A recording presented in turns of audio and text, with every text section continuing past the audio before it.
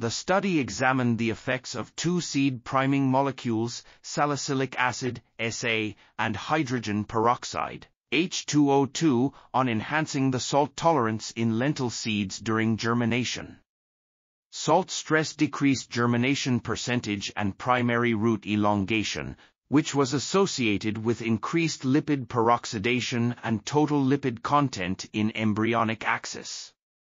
The activities of catalase, guaiacol peroxidase, and superoxide dismutase remained unchanged or decreased under salt stress.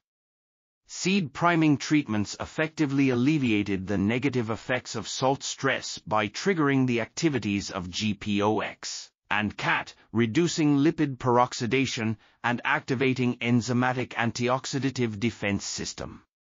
The results confirm the potential for using SA and H2O2 to improve germination and plant growth under salt stress conditions. This article was authored by Amal Bouallègue, Fatma Souissi, Issam Nouairi, and others.